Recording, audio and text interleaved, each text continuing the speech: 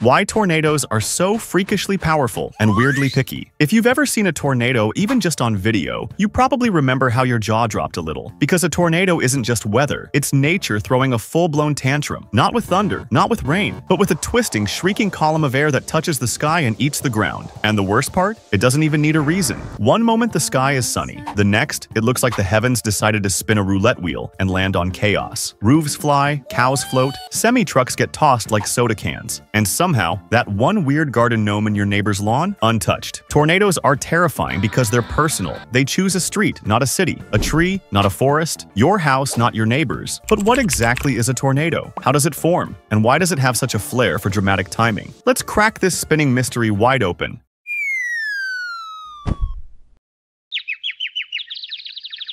First off, tornadoes don't just appear out of nowhere like your ex's texts. They need very specific ingredients. Think of it like a dangerous smoothie recipe. Warm, moist air near the surface from the Gulf of Mexico, cold, dry air above, often from Canada. A horizontal wind shear, meaning wind going different speeds or directions at different heights. A strong thunderstorm, ideally a supercell. Mix all of these in just the right ratios, and boom.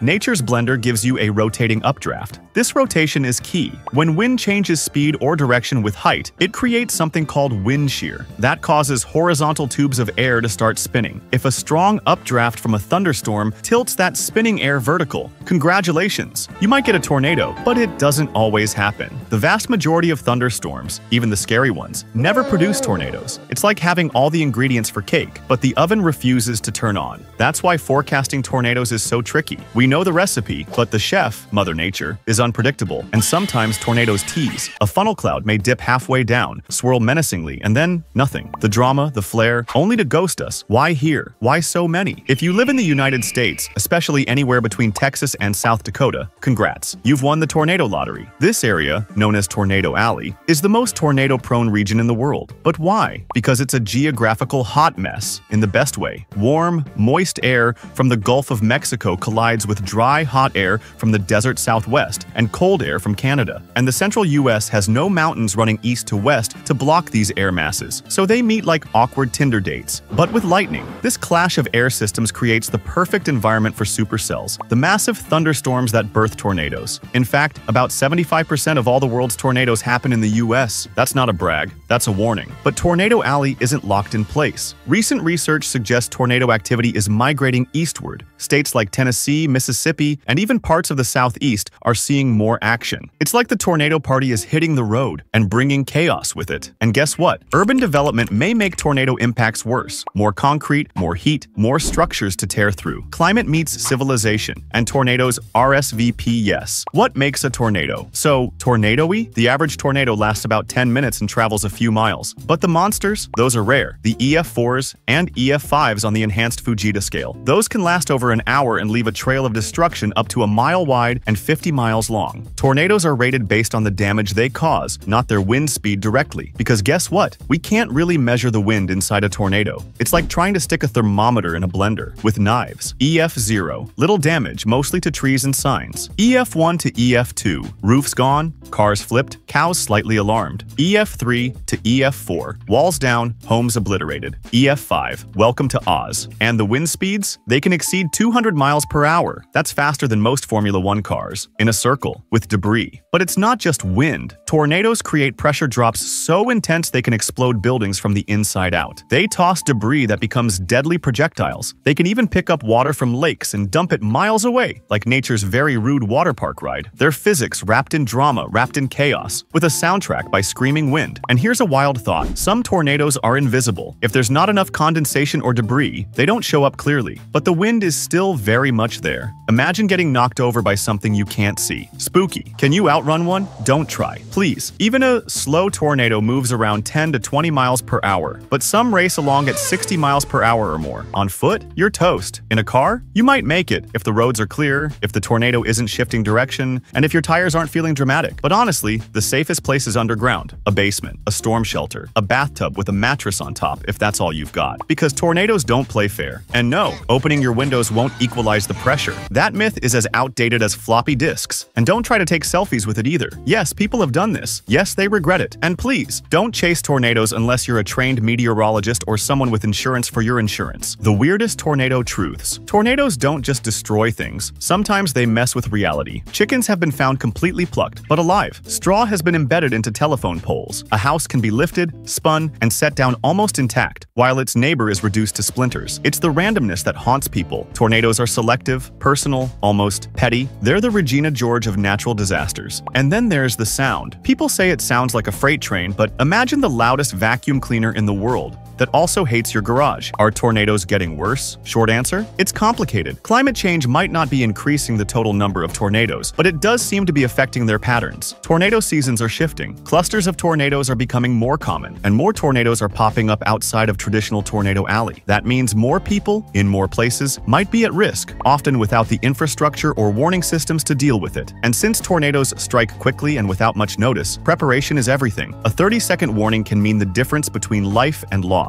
The emotional toll is also growing. Survivors often describe the experience as surreal, a moment when time slows and everything becomes wind, noise, and fear. Trauma doesn't vanish when the sky is clear. It lingers. And then there's the rebuilding, the insurance claims, the lost heirlooms. Tornadoes don't just rearrange neighborhoods, they rewrite lives. And perhaps most haunting, there's still so much we don't understand. Why do some storms drop a tornado while others don't? Why do tornadoes sometimes split into multiple vortexes? Why do cows always look so unbothered on the news afterward? Tornadoes on other planets? Yes, we're going there. Jupiter's Great Red Spot? That's essentially a planet-sized storm, swirling for centuries. While it's not a tornado in the traditional sense, it's a reminder that violent, swirling weather isn't unique to Earth. Mars has dust devils, small whirlwinds that can tower miles high thanks to its thin atmosphere and dusty surface. And on Saturn's moon Titan, some scientists speculate that methane storms could produce twisting wind patterns. So, tornadoes might be more universal than we think. They're just tailored to their planet's style. It's comforting, in a bizarre way, to know that even other worlds deal with chaotic weather. Tornadoes remind us how fragile control is, how one spinning column of air can humble highways, flatten homes, and erase decades in seconds. But they also show us something else: resilience. In the aftermath, neighbors help neighbors, communities rebuild, people tell stories, share warnings, hug tighter. Tornadoes are terrifying, mysterious, sometimes tragically poetic. They don't just twist the sky, they twist our hearts, our histories, our sense of certainty. And still, we watch the clouds, listen for the sirens, and hope that when the wind picks a direction, it turns away. Because as humans, we're pretty good at building again. But some things, memories, losses, and garden gnomes that somehow survive, stay with us forever. And that's the thing about tornadoes. They're not just meteorological events, they're emotional ones too. We've thrown satellites at the sky. We've chased storms with radar vans and drones. But even with all that technology, tornadoes still slip through our understanding. Why do some last minutes and others over an hour? What triggers one storm to rotate and another to stay tame? Researchers now think the key lies in ultra-small-scale interactions between air masses, stuff we can't even measure yet. It's like trying to predict a sneeze from 20 feet away. There's a growing field called tornadogenesis, the study of exactly how tornadoes form. And it's not just academic. The better we understand these storms, the better we can predict them. And that means lives saved. So, yeah, tornadoes are scary, but the chase to understand them, that might be even more powerful. Science may not stop the wind, but it can teach us how to get out of its way.